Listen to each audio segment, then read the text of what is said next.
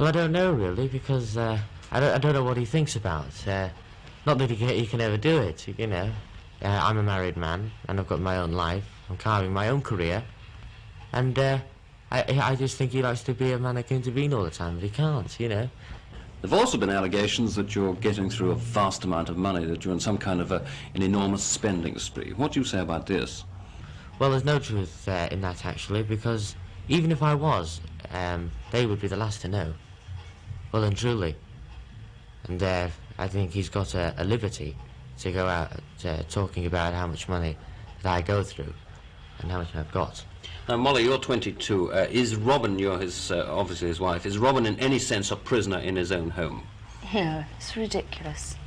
I mean, he's perfectly free to go out and come in whenever he likes. But can his parents see him if they want to? His parents have seen him. Since he left the Bee Gees, his parents have been to see him at the house, and they've come in and they've been made welcome.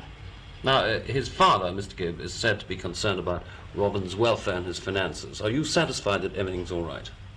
Of course I am, otherwise, I wouldn't be behind Robin. He makes a decision and I stand by him in it, and I'm perfectly happy the way things are now. In fact, I'm happier than I've ever been.